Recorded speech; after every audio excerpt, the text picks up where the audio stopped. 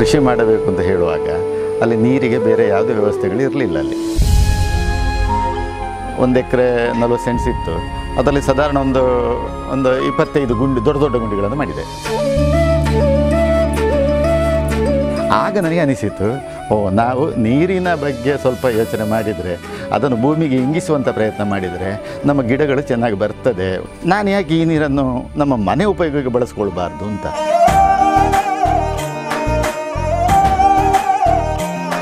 ಬೋರ್ವೆಲ್ಲಲ್ಲಿ ಕೂಡ ನನಗೆ ತುಂಬ ನೀರಂತ ಸಿಗಲಿಲ್ಲ. ಆದರೆ ಈಗ ನನಗೆ ಬೋರ್ವೆಲ್ಲಿನ ನೀರಿಗೆ ಏನೂ ಸಮಸ್ಯೆ ಇಲ್ಲ. ಅಲ್ಲೊಂದು ಬೋರ್ವೆಲ್ ಉಂಟು, ಆ ಬೋರ್ವೆಲ್ಲಲ್ಲಿ ನೀರು ಉಂಟು. ನಾನು ತೆಗೆದಕ್ಕಿಂತ ಜಾಸ್ತಿ ಆ ಬೋರ್ವೆಲ್ ನೀರು ಕುಡಿಸಿದ್ದೇ ಜಾಸ್ತಿ.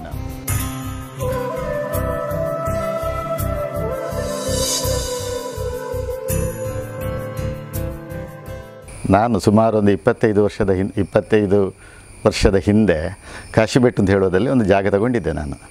ಅಲ್ಲಿ ನಾನು ಕೃಷಿ ಮಾಡಬೇಕು ಅಂತ ಹೇಳುವಾಗ ಅಲ್ಲಿ ನೀರಿಗೆ ಬೇರೆ ಯಾವುದೇ ವ್ಯವಸ್ಥೆಗಳು ಇರಲಿಲ್ಲ. ಅಲ್ಲಿ ಒಂದು ಬಾವಿ ಇತ್ತು, ಬಾವಿಯಲ್ಲಿ ಸರಿಯಾದ ನೀರಿರಲಿಲ್ಲ. ಆಗ ನೀರಿಗೆ ಎಂತ ಮಾಡೋದು ಅಂತ ಹೇಳಿ ಆಗ ನಾನು ನೀರು ಉಳಿತಾಯ ಮಾಡಲೇಬೇಕಲ್ಲ.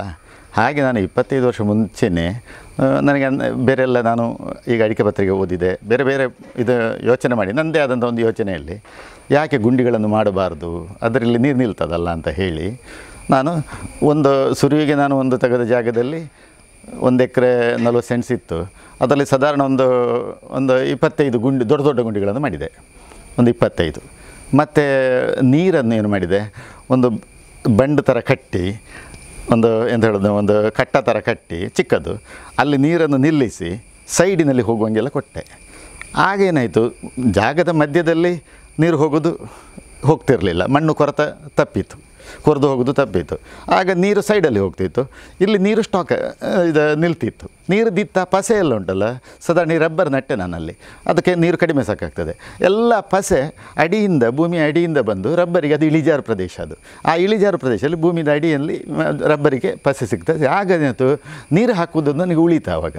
ಆಗ ನನಗೆ ಅನಿಸಿತು, ನಾವು ನೀರಿನ ಬಗ್ಗೆ ಸ್ವಲ್ಪ ಯೋಚನೆ ಮಾಡಿದರೆ, ಅದನ್ನು ಭೂಮಿಗೆ ಇಂಗಿಸುವಂಥ ಪ್ರಯತ್ನ ಮಾಡಿದರೆ ನಮ್ಮ ಗಿಡಗಳು ಚೆನ್ನಾಗಿ ಬರ್ತದೆ, ಸ್ವಲ್ಪ ಬೇಸಿಗೆ ಕಾಲ ಪ್ರಾರಂಭದಲ್ಲಿ ತಡ್ಕೊಳ್ತದೆ ಅಂತ ಹೇಳೋದು ಗೊತ್ತಾಯ್ತದು.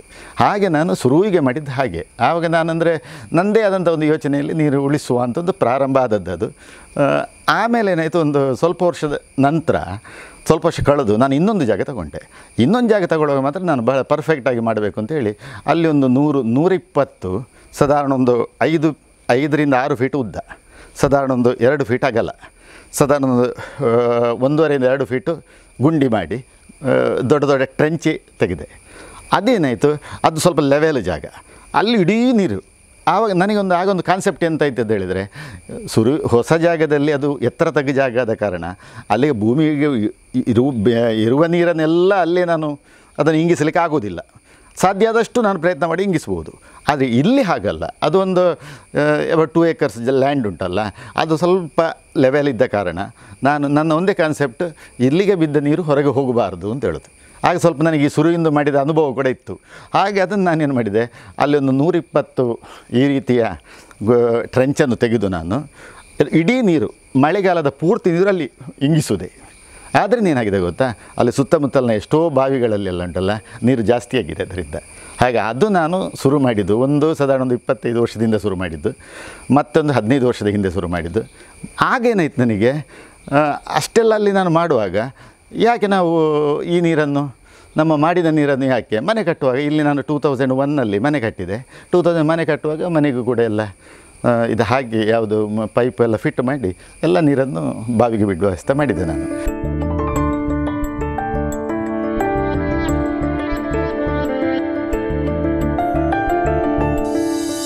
ಅಷ್ಟು ಮತ್ತೊಂದು ಸ್ವಲ್ಪ ಸಮಯ ಆಗುವಾಗ ಅನಿಸಿತು ನನಗೆ, ಇಲ್ಲಿ ಹಿಂದುಗಡೆ ಈ ನೀರನ್ನೇ ನಾನು ಯಾಕೆ ಈ ನೀರನ್ನು ನಮ್ಮ ಮನೆ ಉಪಯೋಗಕ್ಕೆ ಬಳಸ್ಕೊಳ್ಬಾರ್ದು ಅಂತ. ಆಗ ನಾನೇನು ಮಾಡಿದೆ, ಆ ಮನೆ ಉಪಯೋಗ ಬಳಸಿಕೊಳ್ಳುವಂಥ ಬೇರೊಂದು ಸಿಸ್ಟಮನ್ನು ಅದಕ್ಕೆ ಅಳವಡಿಸಿದೆ. ಅದಕ್ಕೆ ನಾನು ಫಿಲ್ಟರ್ ಮಾಡಿ ಅದನ್ನು ಇದರಲ್ಲಿ ಮನೆ ಉಪಯೋಗಕ್ಕೆ ನಾನು ಬಳಸ್ಕೊಳ್ತಾ ಇದ್ದೀನಿ. ಅಷ್ಟೊತ್ತಿಗೆ ಆಗುವಾಗ ಏನಾಯಿತು, ನನ್ನ ಈ ಕಾಶಿಬೆಟ್ಟಿನ ಜಾಗದಲ್ಲಿ ನಾನೊಂದು ಬೋರ್ವೆಲ್ ತೆಗೆದೆ. ಬೋರ್ವೆಲ್ಲಲ್ಲಿ ಕೂಡ ನನಗೆ ತುಂಬ ನೀರಂತ ಸಿಗಲಿಲ್ಲ. ಮತ್ತು ಎಲ್ಲರೂ ಆಗ ಶ್ರೀಭಟ್ರಿಯವರೆಲ್ಲ ಹೇಳಿ ನನಗೆ ಅನಿಸಿತು, ಬೋರ್ವೆಲ್ಗೆ ಕೂಡ ನೀರು ರೀಚಾರ್ಜ್ ಮಾಡಲಿಕ್ಕೆ ಆಗ್ತದೆ, ಯಾಕೆ ಮಾಡಬಾರ್ದು ಅಂತ ಹೇಳಿ ಅಲ್ಲೊಂದು ಕಟ್ಟಡ ಉಂಟು. ಆ ಕಟ್ಟಡ ಕೂಡ ಇದೇ ಥರ ಪೈಪ್ ಹಾಕಿದೆ. ಅಲ್ಲಿ ಒಂದು 2000 ಲೀಟರ್ನ ಒಂದು ಟ್ಯಾಂಕ್ ಇಟ್ಟೆ. ಅದನ್ನು ಫಿಲ್ಟರ್ ಹೇಗೂ ನಂತರ ಫಿಲ್ಟರ್ ಕೂಡ ಈಗ ಸಿಗ್ತದೆ, ಮುಂಚೆ ಸಿಕ್ಕಿತ್ತು.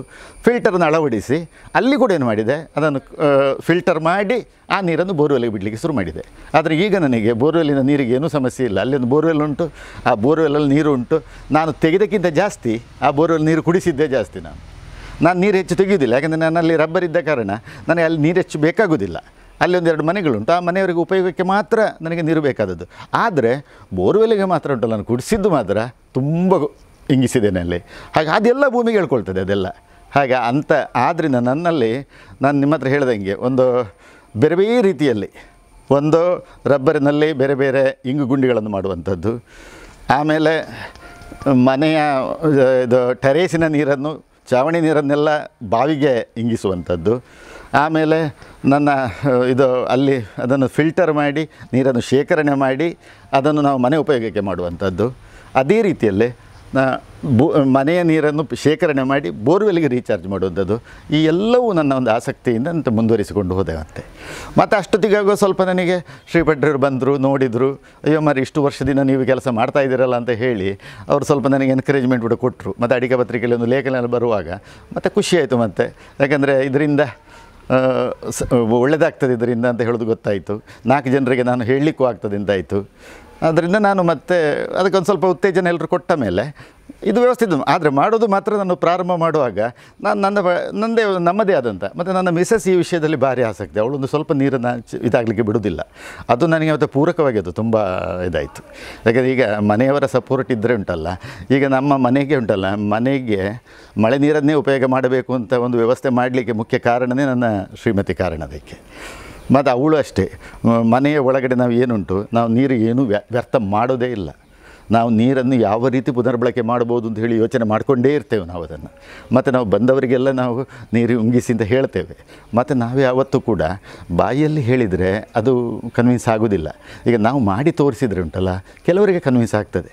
ನಾನು ಎಷ್ಟೋ ದಾರಿಯಲ್ಲಿ ಹೋಗೋ ನೋಡ್ತೇನೆ, ಅಲ್ಲಿ ನೋಡಿದ ಕೂಡಲೇ ಅವರು ಸಿಂಪಲಾಗಿ ಎಲ್ಲ ಮಾಡಿರ್ತಾರೆ. ಆ ಸಿಂಪಲ್ ಮೆಥಡನ್ನು ತಂದು ಫೋಟೋ ತೆಗೆದು ನಾನು ಇವರಿಗೆ ಶ್ರೀಪಟ್ರವರಿಗೆ ಕಳಿಸುವುದು ಅಂತೆಲ್ಲ ಉಂಟು. ಇದೆಲ್ಲ ಒಂದು ಆಸಕ್ತಿಯ ವಿಚಾರ. ಈಗ ಅದೊಂದು ಒಂದು ಹವ್ಯಾಸವಾಗಿದೆ. ಮತ್ತೊಂದು ಒಳ್ಳೆಯ ಕೆಲಸ ಅದನ್ನು ಮುಂದುವರಿಸ್ತಾ ಇದ್ದೇನೆ, ಮಾಡ್ತಾ ಇದ್ದೇನೆ ನಾನು.